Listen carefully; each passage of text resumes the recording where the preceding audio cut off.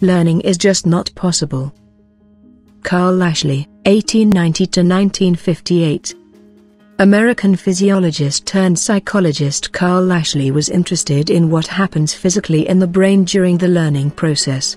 Pavlov and other behaviorists had suggested that conditioning causes chemical or electrical changes in the brain, and Lashley wanted to pinpoint exactly what these were. In particular, Lashley wanted to locate the memory trace, or engram, the specific place in the brain responsible for memory. Like many behaviorists, he used rats in mazes as the basis of a learning experiment. First, the rats learned to find their way through the maze to reach a food reward. Then, Lashley performed surgery on them to remove specific but different parts of the cerebral cortex from each one. After this, the rats were replaced in the maze to test their memory and learning abilities. No place for memory.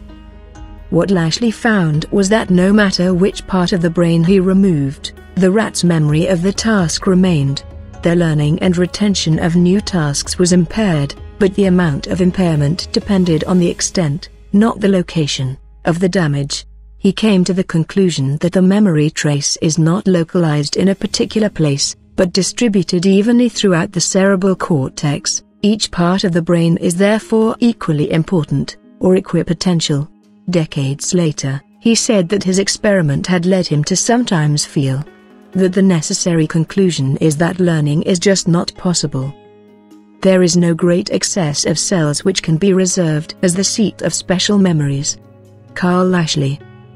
In context. Approach, neuropsychology.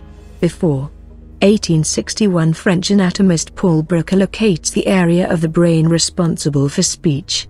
1880s Spanish pathologist and neuroscientist Santiago Ramón Cajal develops the theory that the body's nervous system is made up of cells, which German anatomist Heinrich Waldeyer-Hartz later calls neurons.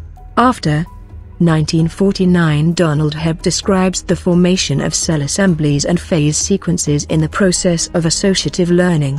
From 1980, modern brain imaging techniques such as CT, fMRI, functional magnetic resonance imaging, and PET, positron emission tomography, scanning allow neuroscientists to map specific brain functions,